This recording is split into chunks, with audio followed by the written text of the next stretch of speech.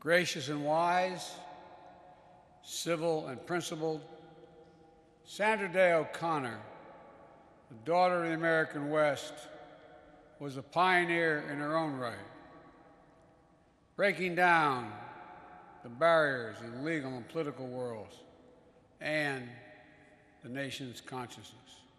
To her, the Supreme Court was bedrock, the bedrock of America.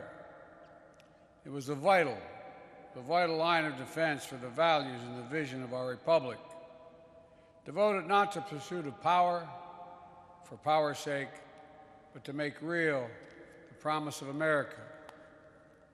The American promise that holds that we're all created equal and deserve to be treated equally throughout our lives.